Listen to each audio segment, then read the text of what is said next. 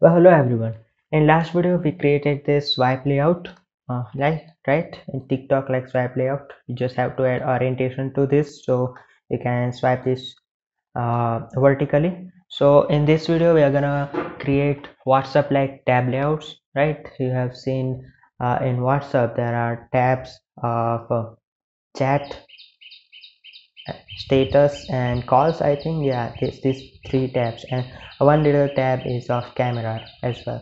So I'm gonna teach you how to create that kind of a tab layout in Android Studio, right? So if you haven't watched this video of this swipe layout, I would suggest you to watch this first, because we are gonna reuse many things in this video to create tab layout as well, because we are gonna use view pager 2 in this video as well. So uh, first, go watch that video. I'm gonna put a link in I button as well, and description as well as right. So go and watch that video first. And coming back to this topic of tab layout, let's go to main activity first, and let me remove this constraint layout first of all, and let me keep it linear layout. I think, yeah, it will be easy to make, right? And give orientation vertical, or I have already given,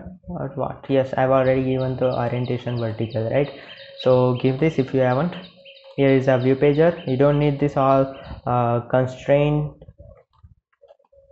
things, so you can remove it. Now take a tab layout here, tab material tab layout.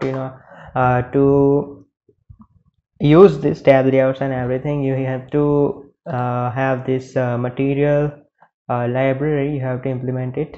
So you can go to file structure, sorry, project structure, by opening this, or you can go Control Alt Shift S and open project structure, and going in dependencies inside app, and click on this plus, and in library dependency you can write material, and pressing enter will start searching everything. And the probably first thing is what you will need, right? So implement this material design library by clicking OK here. I've already uh, included it, so I'm not gonna go to do that again, so I'm gonna cancel it. Go back to main activity XML. Width will be match parent, and height will be wrap content, and I'm gonna need to give it an ID, and ID will be tab layout to keep it simple. Tab layout, right? So all right, so now as we can see, here is a tab layout, and under which we have our view pager. So go to main activity again, and the functionality will probably have the same adapter. So I've already created this view pager adapter in the last video, so I'm going to use the same adapter and same view pager, because we need a view pager too as well. So, and same array list. It will create 4 tabs. If you let's say keep 3 things in list, it will create 3 tabs, right? So now as we have list, and we have view pager as well, and we have view pager adapter, uh, we have to take an object of tab layout mediator. tab layout mediator tab layout mediator equals to new tab layout mediator, and inside which we'll give our tab layout, which we'll have to initialize first. So go and initialize it. Tab layout equals to find view by id r.id tab layout, and here we will pass our tab layout as a first parameter, and as a second parameter we will pass our view pager, and as a third parameter we'll write new, and press Ctrl plus space, and you will have this tab layout mediator dot tab configuration strategy, and click enter and give a semicolon at the end.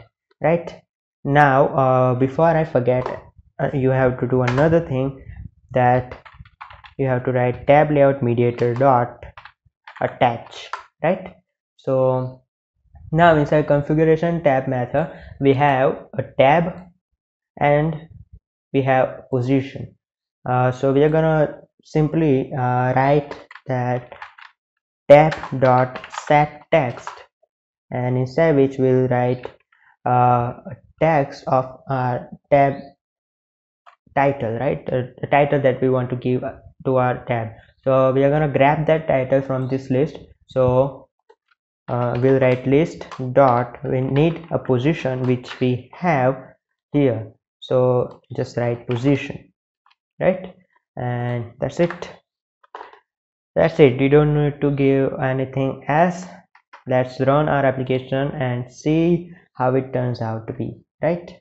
So as you can see, our tab layout is working perfectly. Here is a view that we have in our item resource file, and here are the three list items, and we can click on it and we can change the view as well, and you can also swipe it as well to change the tab.